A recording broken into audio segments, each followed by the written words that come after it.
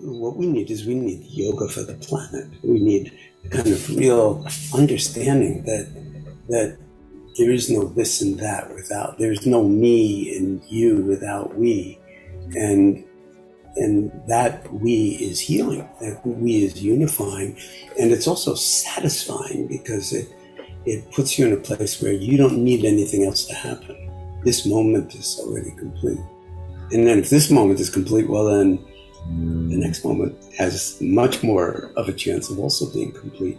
And if we live in that way, to me, that would be a truly profound yogic and peaceful way of life, but that would be an activist position. Like you would be aware of the ways in which maybe you're caught in a little circle where you're not taking responsibility for the body of the planet. So you're very observing of your own body or of other people's bodies, but you're forgetting that like we're all cells of the one body of the planet, the body politic or the body of nature.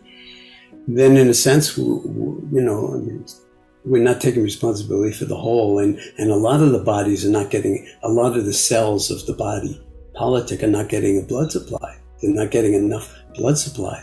So that could create toxicity and, sort of necrosis and ultimately death. And we're seeing that. And also in terms of global warming, I mean, the sort of uncontrollable greed that drives capitalism at its worst and so forth creates environments where people are capitalizing on a dying planet that will not be good for even their children or grandchildren or 7 generations. So this is the real yoga as far as I'm concerned. It's like, it's like you can do a forward bend, put your head on your knees, and that's great. But that's only a small part of it.